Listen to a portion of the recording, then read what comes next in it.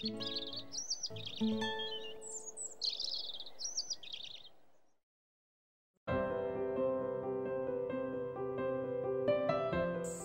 in 2011, in our master planning sessions, we began a discussion about having renewable energy on campus. We had to go to Planning Commission because having a renewable generation here in town was conditionally permitted in this village.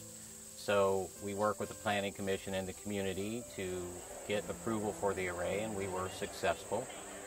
And once we got approval, it went very quickly. The investor mobilized, and within 3 months we had a 1 megawatt solar array installed on this site.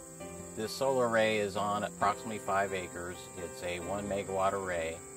It is estimated to produce about 1,200,000 kilowatt hours a year, and we've been tracking that. The provider, Solar City, gave us an online dashboard that we can look at any given day, look at production for that day, for that hour, weekly, monthly, yearly. So we've been comparing those numbers to what was projected, and the array is performing as expected. And currently, 8 months into this, we're at about 1 million kilowatt hours produced.